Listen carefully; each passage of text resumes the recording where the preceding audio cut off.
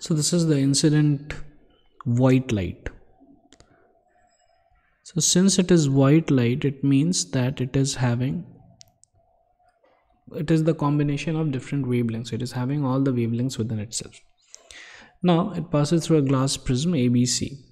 Draw a ray diagram to show the emergent beam as it falls on the screen DE. So this is the incident ray. This is the angle of incidence. This is the angle of refraction. Okay, after it gets refracted from here, and then after that it again gets refracted from the second side, and thus it comes out as emergent ray. However, this diagram is not going to work, and this diagram is not correct, because this diagram is not asked only in the question. What they are asking is, they are asking the emergent beam. So since the word beam is used, so that means it is a collection of rays. So basically you have to show how the white light has split into different colors. So this is the splitting of white light into different colors, and this is what should be shown. Now here one modification has to be done, is that the screen is like this. Okay, so it's like DE. So we have to neglect, so it should be something like this on the screen, Wibgyor, like that. Okay. Now write the phenomenon involved and its cause. So the phenomenon involved here is going to be dispersion, and dispersion is going to be caused due to refraction. Okay, the process involved is refraction, and this refraction causes the splitting of light. Now how does this refraction cause the splitting of light? This also we'll understand. Okay, so we have by Snell's law, so we write 1 into sine I, because air has refractive index of 1. This should be equal to mu into sine R. Now mu for different colors, it's different. So this mu depends on the wavelength of light.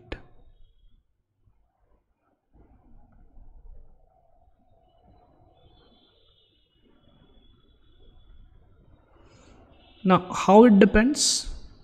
So there is a Cauchy's theorem. That theorem isn't there in our syllabus. So there is a Cauchy theorem which tells that mu is equal to mu naught plus A divided by lambda square, and so on and so forth. So point is that whichever lambda is less, so lambda is less, the refractive index is going to be more. That the Cauchy theorem states, but we don't have to justify it using the Cauchy's theorem. We have to justify here by seeing the diagram. Okay, so now if you see,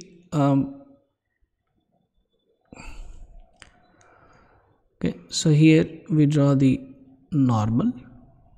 Okay, now we are taking two rays. Okay, so for ray 1 and for ray 2. Now this is the normal. So now if you see, for ray 1 the angle is more, for ray 2 the angle is less. Okay, and obviously we know that this is the red ray and this is the violet ray, as it's obtained in the diagram, okay, of the beam which is emergent.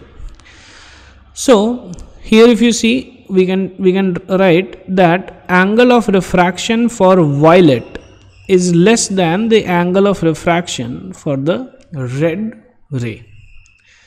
Now since refraction angle is less for violet, so therefore the mu of violet will be more than the mu of red ray.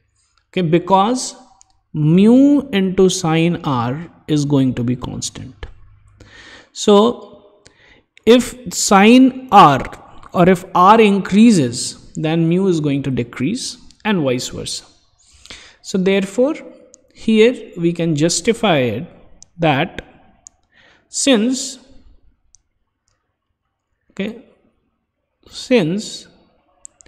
the angle of refraction for violet is less than the angle of refraction for red, therefore mu of violet should be greater than mu of red. Okay, and thus we can tell that the refractive index of violet is more. So that's how we justify the answer. Okay, so in summary, we have to draw the emergent beam. So our diagram should look like this, and then the phenomenon is dispersion, which is caused due to refraction. Refraction is occurring at two sides of the prism, and since the angle of refraction for violet is less, so therefore the refractive index is more for violet. And this is also, like so in the Cauchy's theorem also we see this. So violet is basically 400 nanometer, red is 700 nanometer. So lambda is increasing, and therefore so here lambda is decreasing and mu is increasing. So mu for violet is going to be the most. Thank you.